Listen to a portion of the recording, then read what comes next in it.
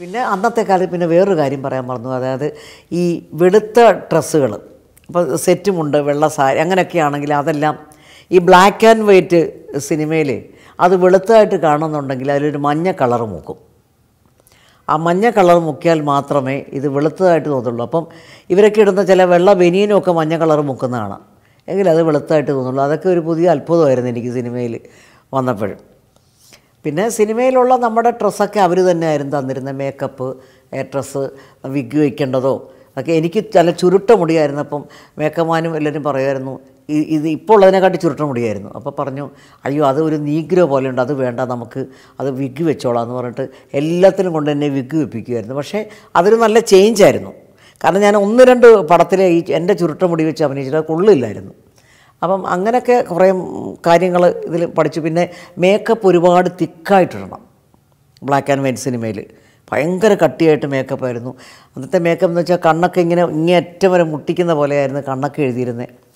ആദ്യമൊന്നും നമുക്കതൊന്നും അറിയത്തില്ലായിരുന്നു. പിന്നെ നമ്മളത് പഠിച്ചു. പിന്നെ നമ്മൾ തന്നെ മേക്കപ്പ് ചെയ്യാൻ തുടങ്ങി. പക്ഷേ ഓവർ മേക്കപ്പായിരുന്നു. അതിൻ്റെ കൂടെ ഈ ഔട്ട്ഡോറിലൊക്കെ വരുമ്പം ഈ ലൈറ്റ് അടിക്കുന്നതും അത് റിഫ്ലക്ടർ അതുകൂടെ വയ്ക്കുമ്പോൾ കണ്ണ് തുറക്കാനേ വയ്യ. ഭയങ്കര ലൈറ്റും ഭയങ്കര ചൂട്, ഭയങ്കര ചൂടായിരുന്നു. അതുപോലെ ഔട്ട്ഡോറൊക്കെ പോയിട്ട് വരുമ്പോൾ 10 ദിവസമൊക്കെ ഔട്ട്ഡോർ പോയിട്ട് വരുമ്പോഴത്തേക്ക് കയ്യിൽ ഈ തൊലിയൊക്കെ ഇളകി പോകുമായിരുന്നു. അങ്ങനെയൊക്കെ ഉണ്ടായിരുന്നു. ഇന്നത്തെ കാലത്തെ സൗകര്യമൊന്നും നമുക്കില്ലല്ലോ. നമ്മളെവിടെങ്കിലും ഒരു മരത്തിൻ്റെ ചുവട്ടിലൊക്കെ ആയിരിക്കും ചിലപ്പോൾ ഔട്ട്ഡോറിൽ വന്നിരിക്കുന്നത്. പിന്നെ മദ്രാസിൽ ഷൂട്ട് ചെയ്യുമ്പോൾ ഞങ്ങൾക്ക് എല്ലാവർക്കും ഞങ്ങളുടെ പേരെഴുതിയ ഒരു കസേരയുണ്ട്. ഇങ്ങനെ ചാരിയിരിക്കാവുന്നൊരു പ്ലാസ്റ്റിക് കസേര. അതിപ്പോൾ കാണാനില്ല. അതിലെല്ലാവരും പേരെഴുതി വെച്ചേക്കും, ഇന്നാരുടെ കസേരയാണെന്ന്. അപ്പോൾ നമ്മൾ കാറിൽ വരുമ്പോൾ നമ്മുടെ കസേര ഇതുണ്ട്. അതുപോലെ അന്ന് കാറൊന്നും വാങ്ങിക്കുന്നതിന് മുമ്പ് ഞങ്ങളെല്ലാവരെയും ഒരു അംബാസഡർ കാറിനകത്ത്, അംബാസഡർ കാറിന് വലിയ പ്രധാനപ്പെട്ട ഇന്നത്തെ ബെൻസ് എന്നൊക്കെ പറയുന്ന പോലെ അംബാസഡർ കാർ അന്നു. അംബാസഡറും ഫിയറ്റും ഒരു ഹെറാൾഡും ഉള്ള അന്നത്. അപ്പോൾ ഈ അംബാസഡർ കാറിൽ സത്യം പറഞ്ഞാൽ 5 പേർ ഇരിക്കാമെങ്കിൽ 10 പേരെ കയറ്റും ഫ്രണ്ടിലും. പിന്നെ ഡിക്കിയിൽ കയറ്റാൻ വയ്യാത്തതുകൊണ്ട് കയറ്റുന്നില്ലെന്നേ ഉള്ളൂ. അത് വേറെ കുറേ സാധനമായിരിക്കും, ഞങ്ങളുടെ ബാഗോ ഇന്ന്. അങ്ങനെ രാവിലെ 5:30 മണി മുതൽ ഞങ്ങളെ കയറ്റി, എല്ലാവരും കയറ്റി ഈ കോഴികളെയൊക്കെ കൂട്ടിക്കയറ്റുന്ന പോലെ അവിടെ കൊണ്ടുവന്ന് സ്റ്റുഡിയോയിൽ കൊണ്ടുവന്ന് അഴിച്ചു വിടുക. അങ്ങനെ വൈകുന്നേരവും ഇതുപോലെ തന്നെ എല്ലാവരും ഇങ്ങനെ കയറ്റി അങ്ങനെ പോന്നു. AC ഇല്ല, ഒന്നുമില്ല. പക്ഷേ നമ്മൾ അന്നത്തെ കാലത്ത് അതൊരു വലിയ കാര്യമായിട്ട് AC ഒന്നും വേണമെന്ന് നമ്മളാരും പറഞ്ഞില്ല. പറഞ്ഞോട്ട് കേൾക്കാനും പോകുന്നില്ല ആരും. കാരണം അങ്ങനെ വളരെ തുച്ഛമായി ഉള്ള പടം എടുക്കുന്ന പ്രൊഡ്യൂസേഴ്സാണ് അന്ന്. അവർക്ക് അതുകൊണ്ട് എന്തെങ്കിലും ലാഭം കിട്ടണ്ടേ.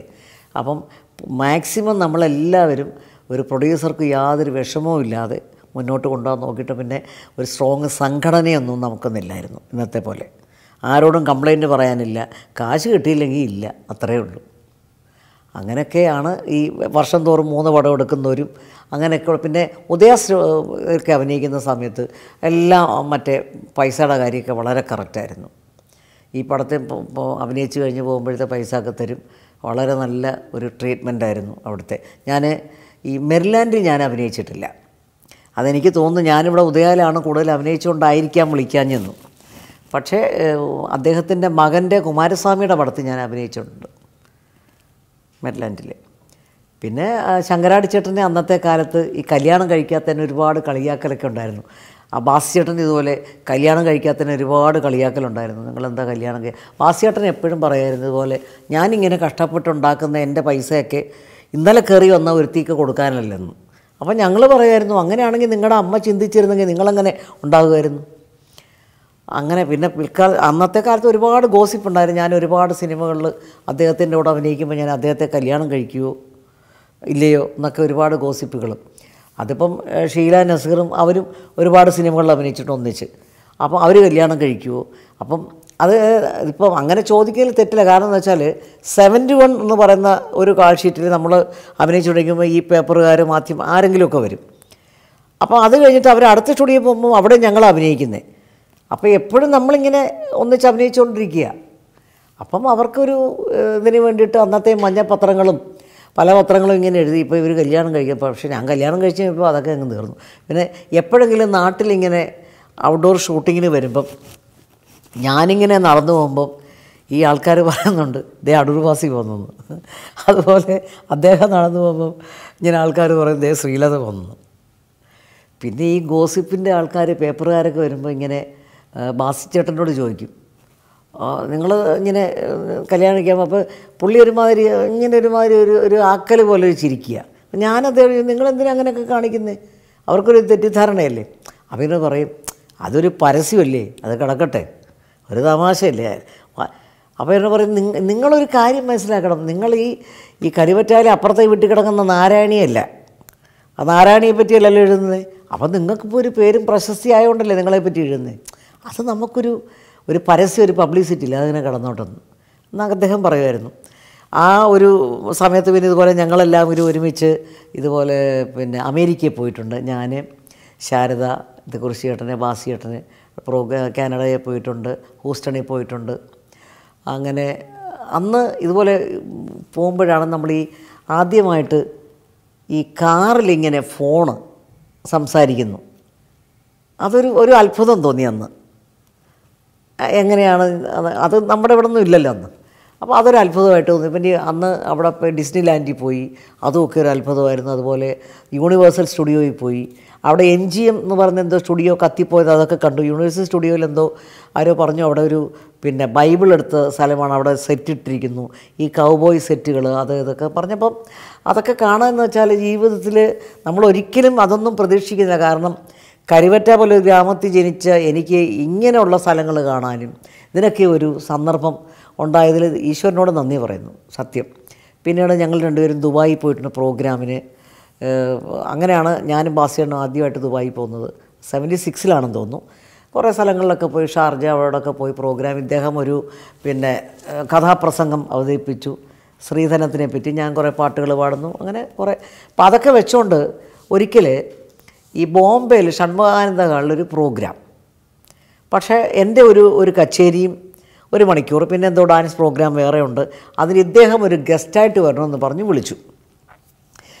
ബാസിയേട്ടന് സമ്മതിച്ചു. എൻ്റെ ഈ ഓർക്കസ്ട്ര ആൾക്കാർക്കൊക്കെ അന്ന് ട്രെയിനിൽ അമ്മയൊക്കെ അങ്ങ് പോയി. അതിൻ്റെ പിറ്റേ ദിവസമാണ് പ്രോഗ്രാം. എനിക്കിവിടെ ഷൂട്ടിങ്ങുണ്ട്, ഞങ്ങളിവിടുന്ന് ഫ്ലൈറ്റിൽ വന്നോളാം അന്ന് രാവിലെ എന്ന് പറഞ്ഞു. പക്ഷേ ആരോ അവിടുന്ന് വിളിച്ചു പറഞ്ഞു ഈ ബാസിയേട്ടൻ കഥാപ്രസംഗം അവതരിപ്പിക്കുന്നവിടെ. അപ്പം ഒരിക്കലും ബാസിയേട്ടനും അങ്ങനെ പറഞ്ഞിട്ടില്ല. അതുകൊണ്ട് ടിക്കറ്റൊക്കെ ഒരുപാട് വിറ്റുപോയി. അങ്ങനെയാണ്ട് ബാസി കൊണ്ടിട്ട് വരല്ലേ എന്ന്. ഞാനാകെ വിഷമത്തില്ല. എൻ്റെ ഓർക്കസ്ട്രയും പോയി, അമ്മയൊക്കെ പോയി. ഇനിയിപ്പോൾ എന്ത് ചെയ്യും?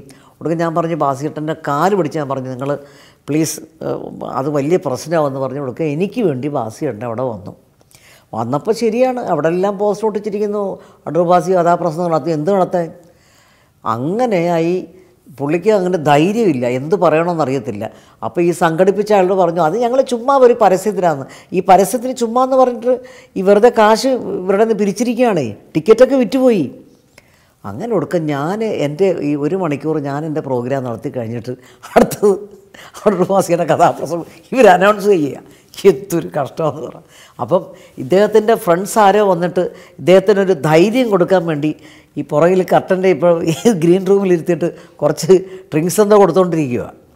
അപ്പം പുള്ളി ഇങ്ങനെ സ്റ്റേജിൽ കയറി എന്താ പറഞ്ഞു, ഇങ്ങനെ സ്ത്രീധനത്തിനെക്കുറിച്ച് തങ്കഭസ്മം കുറിയിട്ട തമ്പുരാട്ടി നിൻ്റെ തിങ്കളാഴ്ച എന്നൊക്കെയോ പറഞ്ഞു. പുള്ളി ഇതൊന്നുമല്ല പറയുന്നത്. ഈ എന്താണ് ഫ്രണ്ടിൽ ഇരിക്കുന്ന ഒരു സ്ത്രീയെ നോക്കി തങ്കഭസ്മം കുറിയിട്ട തമ്പുരാട്ടി നിൻ്റെ പനിനീർ കുടയിൽ നടക്കി ഞാൻ എന്തൊക്കെയോ പറഞ്ഞു പുള്ളി. ഒടുക്കം അവിടുന്ന് ഓഡിയൻസ് ഇങ്ങോട്ട് കൂവാൻ തുടങ്ങി. കർട്ടൻ ഇടാൻ പറഞ്ഞു, കർട്ടൻ ഇട്ടു. എന്നിട്ട് കർട്ടൻ ഇങ്ങനെ 2 സൈഡിലും മാറ്റിയിട്ട് പുള്ളി ഇവിടുന്ന് അങ്ങോട്ട് കൂവുക. അതൊരു ഭയങ്കര സംഭവം, ജീവിതത്തിൽ മറക്കാൻ വയ്യാത്ത. പിന്നെ എന്നിട്ട് ഒടുക്കം എന്ത് പറ്റിയെന്ന് പറഞ്ഞാൽ ഇദ്ദേഹം പ്രോഗ്രാം നടത്തിയില്ലെന്ന് പറഞ്ഞ് ആൾക്കാർ ബഹളം ഉണ്ടാക്കി. ഒടുക്കം പോലീസുകാരുടെ സംരക്ഷണയിലാണ് ഇദ്ദേഹത്തെ എന്നെയൊക്കെ അവിടുന്ന് പുറത്തു കൊണ്ടുപോയത്. അങ്ങനെ ഒരു സംഭവം ജീവിതത്തിൽ ഒരിക്കലും മറക്കാൻ പറ്റാത്തൊരു സംഭവം. അയ്യോ, ഞാൻ ആദ്യമായിട്ടാണെന്ന് ബാസിയേട്ടൻ കരയുന്നത് കണ്ടത്. കാരണം എന്നെ ഇങ്ങനെ കോവിക്കളഞ്ഞ കളഞ്ഞല്ലോ ആൾക്കാർ, എനിക്ക് ഭയങ്കര ദുഃഖമായിപ്പോയി. മറിച്ച് നിങ്ങൾ കാരണം. ഞാൻ പറഞ്ഞു ബാസിയേട്ടാ സോറി, ഞാൻ എന്ത് ചെയ്യാൻ പറ്റും? അങ്ങനെ കുറേ കാര്യമൊക്കെ പറഞ്ഞു. പിറ്റേ ദിവസം ഞങ്ങൾക്ക് ഉദയ സ്റ്റുഡിയോയിലാണ് ഞങ്ങൾക്ക് കൊച്ചിയിലാണ് പോകേണ്ടത്. അപ്പം അവിടെയാണ് സ്റ്റുഡിയോ. അപ്പോൾ എന്നോട് പറഞ്ഞു ഇവിടെ നടന്ന സംഭവം ഒന്നും പറയണ്ട കേട്ടോ, അവിടെ ഉദയയിൽ പോയിട്ട്. എന്നിട്ട് ഞങ്ങളുടെ ഫ്ലൈറ്റിൽ പോയി അവിടെ ചെന്ന് ഇറങ്ങി കഴിഞ്ഞ് ആദ്യമായിട്ട് നസീർ സാറ് ചോദിച്ചു എങ്ങനെ ഉണ്ടായിരുന്നു പ്രോഗ്രാമൊക്കെ. പിറ്റേ ദിവസമാണല്ലേ പ്രോഗ്രാമൊക്കെ വളരെ നന്നായിരുന്നു പറഞ്ഞു. അതെ അതെ, ഞങ്ങൾ അറിഞ്ഞു കേട്ടോ പ്രോഗ്രാമൊക്കെ, നിങ്ങൾ അവിടെ നിന്ന് രക്ഷപ്പെട്ടത് കേട്ടോ.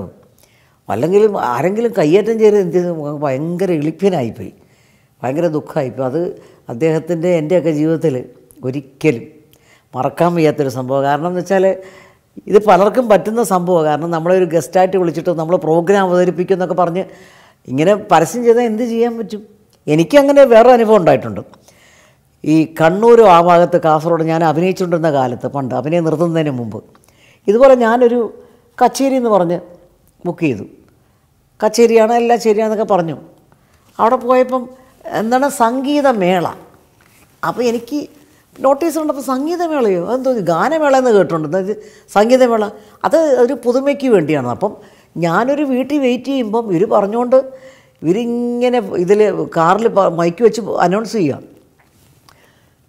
ചലച്ചിത്ര നടി ശ്രീലതയുടെ സംഗീതമേള. അപ്പോൾ ആൾക്കാർ വിചാരിച്ച് ഗാനമേളയാണെന്ന്. അയ്യോ എൻ്റെ ദൈവമേ, അവിടെ പോയിരുന്നു. ഒരു അമ്പലമല്ലത്, വേറെന്തോ ഒരു സ്ഥലം. അത് ആൾക്കാരൊക്കെ വന്നു കൂടി. അവിടെ പിന്നെ കടം വായിക്കുന്നു, മൃദംഗം എല്ലാവരും ഉണ്ട്. അപ്പം പ്രോഗ്രാം അപ്പം എനിക്ക് മനസ്സിലായി ഇത് കുഴപ്പമാണ്. ഞാൻ ഓഡിയൻസിനോട് പറഞ്ഞു, സംഗീതമേള എന്ന് പറയുന്ന ഗാനമേള ഉദ്ദേശിച്ചാണെന്ന് എനിക്ക് തോന്നുന്നു. ഞാനൊരു കച്ചേരിയാണ് നടത്തുന്നത്, അങ്ങനെയാണ് ഞാൻ പറഞ്ഞിരിക്കുന്നത്. അപ്പോൾ ഞാനിങ്ങനെ 2-3 കീർത്തനൊക്കെ പാടിയപ്പോഴേ തന്നെ പെശകാൻ തോന്നി. ഒരുത്തനും അവിടെ ഇരുന്നുകൊണ്ട് ഞാൻ പുറകിലോട്ട് തിരിഞ്ഞു നോക്കിയപ്പോൾ ഈ കടത്തിലൊരു ടിക്ക് എന്നൊരു ശബ്ദം കേട്ടു. മനസ്സിലാക്കി ഏതോ ഒരു കല്ല് വന്ന് വീണാന്ന്. ഞാൻ തിരിഞ്ഞു നോക്കിയപ്പോൾ ഉണ്ട് ഠക്കെന്ന് വെച്ചു ഒരു പൊട്ടലും വന്നവിടെ. അപ്പോൾ തീരുമാനിച്ചു അടുത്ത കയറ് നമുക്കായിരിക്കുമെന്ന്. അപ്പം ഞാൻ ഈ വയലിനും മൃദംഗക്കാരനെ കണ്ണ് കാണിച്ചു, ഒന്ന് രക്ഷപ്പെട്ടോണേ എന്നും. അപ്പോൾ തന്നെ ഞാൻ പതുക്കെ പുറകിലോട്ടൊന്ന് വലിഞ്ഞ് നോക്കി എണ്ണീക്കണോ വേണ്ട എന്ന്. അപ്പം ഇതാ വരുന്നു അടുത്തൊരു. അപ്പം ഈ കടക്കാരനെയാണ് അവൻ്റെ കലം പൊട്ടിക്കാനായി നോക്കുന്നത്. അപ്പോൾ അടുത്തൊരു കല്ലൂടെ വന്നു. അടുത്തൊരു കല്ലൂടെ വന്നപ്പോഴും ഈ കലത്തിൻ്റെ ഇപ്പുറത്തെ സൈഡൊരു പൊട്ടൽ വന്നു.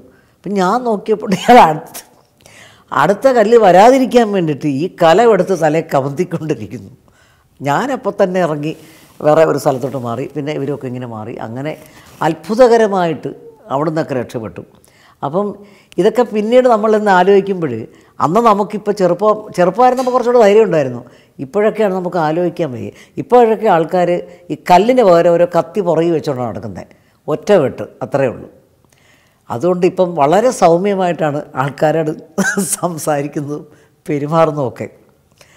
അപ്പം അങ്ങനെയുള്ള കാര്യങ്ങളൊക്കെ കഴിഞ്ഞു.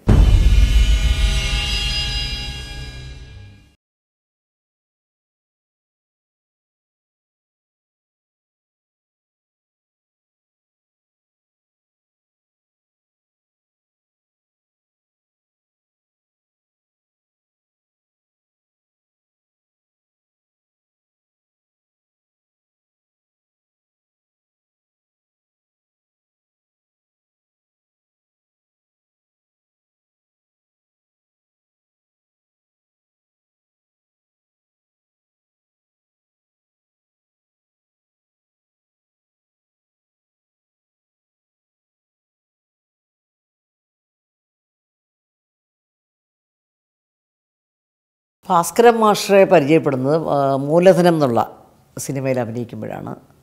പിന്നീട് ഭാസ്കരൻ മാഷാണ് എനിക്ക് പാടാൻ 2 സിനിമയിൽ കൂടെ പാടാനുള്ള അവസരം തന്നു. ഒന്ന് അരക്കള്ളൻ മുക്കാക്കള്ളൻ, പിന്നെ തച്ചോളി മരുമകൻ ചന്തു. തച്ചോളി മരുമകൻ ചന്തുവിൽ ഞാൻ തന്നെ ഒരു വള്ളത്തിൽ ഇങ്ങനെ വരുമ്പോൾ ഞാൻ തന്നെ പാടുന്നൊരു പാട്ടായിരുന്നു. അത് സാമിയായിരുന്നു അതിൻ്റെ മ്യൂസിക്. പച്ചമലക്കിളിയേ പവിഴമലക്കിളിയേ പാലൂറും കാട്ടിലുള്ള പഞ്ചവർണ്ണ പൈങ്കിളിയേ പച്ചമലക്കിളിയേ പവിഴമലക്കിളിയേ. അത് നല്ലൊരു പാട്ടായിരുന്നു. അങ്ങനെ ഒരു അവസരം തന്നു. പിന്നെ ഭാസ്കരൻ മാഷ് ഒരു ബഹളവുമില്ലാത്തൊരു ഡയറക്ടറാണ്. എപ്പോഴും നമ്മളെ കൊണ്ട് പാട്ട് പാടിക്കും. അതുപോലെ എപ്പോഴും ഒരു ഷോട്ട് എടുക്കുന്നതിന് മുമ്പ് അദ്ദേഹത്തിൻ്റെ അദ്ദേഹം പറയുന്നൊരു വാക്കുണ്ട്, ഒരു നല്ല ഷോട്ട്, ഒരു നല്ല അഭിനയം. അങ്ങനെ അത് പറഞ്ഞാൽ അതായത് നമുക്കൊരു വെപ്രാളം തരും. നമുക്കൊന്ന് തെറ്റിയാൽ തന്നെ അദ്ദേഹം പറയും കുഴപ്പമില്ല, സാരമില്ല, നമുക്കിനി എടുക്കാം. അങ്ങനെയാണ് അദ്ദേഹത്തിൻ്റെ ഒരു ശൈലി. അങ്ങനെ അദ്ദേഹത്തിൻ്റെ വേറെ 1-2 പടത്തിൽ കൂടെ ഞാൻ അഭിനയിച്ചു. മറ്റൊരു സീത, അതിലൊരു നല്ല ക്യാരക്ടർ തന്നായിരുന്നു എനിക്ക് അഭിനയിക്കാൻ. അതുപോലെ കമലഹാസൻ്റെ കൂടെ വളരെ ഒരു നല്ല വ്യക്തിയാണ്. എൻ്റെ പാട്ടിനെയൊക്കെ ഒരുപാട് പ്രോത്സാഹിപ്പിച്ചിട്ടുണ്ട്, പാടാൻ അവസരങ്ങൾ തന്നു ഭാസ്കരൻ മാഷ്. പിന്നെ ഈ ടി കെ ബാലേന്ദ്രൻ, അദ്ദേഹം പ്രൊഡ്യൂസറായിരുന്നു. അദ്ദേഹത്തിൻ്റെയും കുറേ സിനിമകൾ അഭിനയിച്ചു ടി കെ ബാലേന്ദ്രൻ. അദ്ദേഹം എങ്ങനെയാണെന്ന് വെച്ചാൽ നമുക്ക് പൊതുവേ പറയുന്ന ഒരു പിശുക്കൻ ആണെന്നുള്ളതാണ്. അപ്പം അദ്ദേഹം നമ്മളോട് പറയും, ഈ അധികം ഭക്ഷണം കഴിച്ച് നിങ്ങളൊന്നും അധികം വണ്ണമൊന്നും വെപ്പിക്കരുത്, ശരീരമൊക്കെ സൂക്ഷിക്കണം. അതിന് അദ്ദേഹം നമുക്ക് ഈ ബ്രെഡൊക്കെ തിന്ന് കാണിച്ചു തരും, നിങ്ങൾ ഇങ്ങനെയൊക്കെ വേണമെന്ന്. പക്ഷേ എന്നാലും ഞാൻ അദ്ദേഹത്തെ കുറ്റം പറയില്ല. കാരണം ഒരു 5-6 സിനിമകളിൽ അഭിനയിക്കാനുള്ള അവസരം എനിക്ക് തന്നു. ഒന്ന് സഹാക്കളെ മുമ്പോട്ടെന്നുള്ള സിനിമയിൽ എൻ്റെ കൂടെ അഭിനയിച്ചിരുന്നത് സത്താറായിരുന്നു. അങ്ങനെ ഒരു നല്ല വേഷമായിരുന്നു ചെയ്തത്. അത് അദ്ദേഹത്തിൻ്റെ സിനിമകളിൽ അഭിനയിച്ചു. അദ്ദേഹത്തിൻ്റെ സിനിമകളും പിന്നെ ഡയറക്റ്റ് ചെയ്തിരിക്കുന്നത് എനിക്ക് തോന്നുന്നു മറ്റേ ശശികുമാർ സാറായിരുന്നു. അദ്ദേഹത്തിൻ്റെ ഈ പുതുമയുള്ള സിനിമകളായിരുന്നു. കാരണം പ്രളയം, പമ്പരം, കൊട്ടാരം വിൽക്കാനുണ്ട്, ഇങ്ങനെയൊക്കെയുള്ള. അപ്പം സഹാക്കളെ മുന്നോട്ട്. അപ്പോൾ ബാസിയേട്ടൻ എന്ന് തമാശയ്ക്ക് പറയുമായിരുന്നു, പ്രളയം വന്നു കഴിഞ്ഞാൽ പമ്പരം വരുന്നു, പിന്നെ പറയുന്നത് കൊട്ടാരം വിൽക്കാനുണ്ടെന്ന്. ഈ കൊട്ടാരമൊക്കെ ആർക്ക് വേണം? അങ്ങനെയൊക്കെ പറഞ്ഞു. പിന്നെ അത് കഴിഞ്ഞപ്പോൾ സഹാക്കളെ മുമ്പോട്ട്. അങ്ങനെ കുറേ സിനിമകൾ അഭിനയിച്ചിട്ടുണ്ട്. പിന്നെ സുകുമാരി ചേച്ചിയെക്കുറിച്ച് പറയുകയാണെങ്കിൽ സുകുമാരി ചേച്ചി എൻ്റെ ഒരു ബന്ധുവാണ്. കാരണം എൻ്റെ അച്ഛൻ്റെ സഹോദരി കല്യാണം കഴിച്ചിരിക്കുന്ന സുകുമാരി ചേച്ചിയുടെ ബന്ധു PK സത്യപാലാണ്. അങ്ങനെ സുകുമാരിയമ്മ എൻ്റെ ഒരു ബന്ധുവാണ്. പിന്നെ ഞാനൊരു സീരിയലിൽ അഭിനയിക്കാൻ കാരണം സുകുമാരി ചേച്ചിയാണ്. കാരണം ഞാനിവിടെ താമസമായപ്പം ചന്ദ്രകുമാർ എടുക്കുന്ന ഒരു സീരിയലിൽ അഭിനയിക്കണമെന്ന് പറഞ്ഞിട്ട് സുകുമാരി ചേച്ചിയാണ് ചന്ദ്രകുമാറിൻ്റെ വീട്ടിലോട്ട് അയക്കുന്നതെന്ന്. അഭിനയിക്കണം താല്പര്യമില്ലായിരുന്നു. പിന്നെ എല്ലാവരും നിർബന്ധിച്ചപ്പം അതിലഭിനയിച്ചു. സുകുമാരിയമ്മയെ എനിക്ക് അന്നേ അറിയാം. ഞാൻ അന്ന് സിനിമ നിർത്തുന്ന മുമ്പുള്ള അഭിനയത്തിൽ അഭിനയിച്ചിരുന്ന കാലത്തെ എനിക്കറിയാം. ഒരുപാട് സിനിമകൾ ഞങ്ങൾ ഒന്നിച്ച് അഭിനയിച്ചിട്ടുണ്ട്.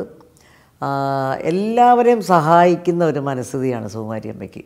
ഒരു മുഷ്ടിലുമില്ല. ഞാൻ ആലോചിച്ചിട്ടുണ്ട് എപ്പോഴും, ചേച്ചി എങ്ങനെ ഓടി നടന്ന് അഭിനയിക്കുന്നത്. എനിക്ക് ഭയങ്കര ദുഃഖം തോന്നിയിട്ടുണ്ട്. ഇങ്ങനെ ഇത്രയും രാത്രിയിലൊക്കെ വർക്ക് ചെയ്യുക. ഇപ്പോൾ ഈ രണ്ടാമത് ഞാൻ തിരിച്ചു വന്നപ്പോൾ ഒരു സംഭവം ഉണ്ടായി. കാരണം ഞങ്ങൾ രണ്ടുപേരും കൂടെ ഒരു ട്രെയിനിൽ, അന്ന് അവർക്ക് ഈ പിന്നെ ഹാർട്ടിൻ്റെ എന്തോ ബൈപ്പാസൊക്കെ കഴിഞ്ഞിരിക്കുന്ന സമയമാണ്. എന്നാലും റെസ്റ്റ് എടുക്കാതെ അഭിനയിക്കും. ഞങ്ങൾ രണ്ടുപേരുടെ എറണാകുളത്തുനിന്ന് ഈ തിരുവനന്തപുരത്ത് വരാനൊരു ട്രെയിനിൽ. അപ്പം ടിക്കറ്റ് ഓക്കെ അല്ല. അപ്പം ഞാൻ വിചാരിച്ചു ഇവർക്കൊരു പത്മശ്രീയൊക്കെ കിട്ടിയ കാരണം തീർച്ചയായിട്ടും അവരെ കയറ്റി വിടും, ആ കൂട്ടത്തിൽ എനിക്കും കയറാമെന്ന്.